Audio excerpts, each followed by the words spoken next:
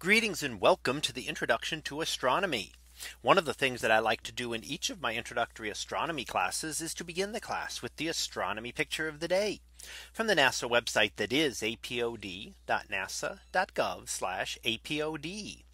And today's picture for December the 14th of 2020.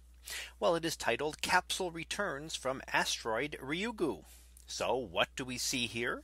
Well, this is a short video clip, and as we play the video, what you're going to see is what looks like a meteor or a shooting star going through the sky. You'll see a bright object moving among the stars, and a long tail will start to grow from it. And what we're actually seeing here is a part of the Japanese spacecraft from the Hayabusa 2 mission that is returning a sample of an asteroid back to Earth. And when that reaches the Earth's atmosphere, what you're going to see is the thing beginning to strike the atmosphere and being heated, much as a little bit of a piece of dust does. And when we see a meteor, and it'll be streaking across the sky a lot longer in this case, as it is coming through the atmosphere, and then it will deploy a parachute, which you will not see, and you'll see it start to slow down, and the heat trail will then dissipate, and at the very end you'll begin to see the ground down off to the left as the craft gets ready to land out in Australia. So this was the return of a piece of the asteroid Ryugu, which was visited in 2018 by the Hayabusa 2 spacecraft. It collected a sample in 2019 and then headed back towards Earth. And the capsule was ejected as it passed Earth and then entered our atmosphere so that it could land, and will be able to collect and study now a sample of this asteroid.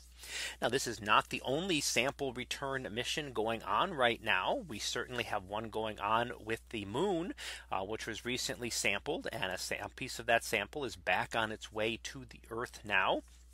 And also the OSIRIS-REx mission, which we've looked at previously, picked up a piece of the asteroid Bennu, and that is scheduled to return that sample to Earth in 2023.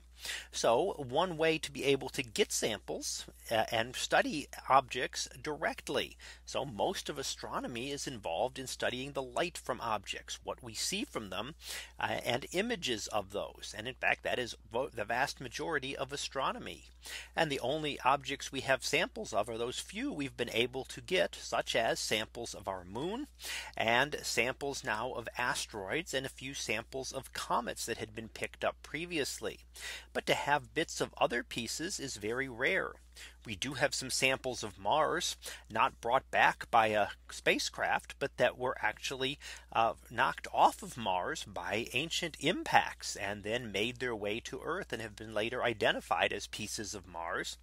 But for the most part, when we study any other object, especially those much further away that there's no way to get a sample return in our outer part of our solar system, and further out when we start talking about stars and galaxies, we have to study everything based on the light and various types of electromagnetic radiation that are emitted by those objects. Those are the only things that we can see, and essentially how we learn about all objects in space.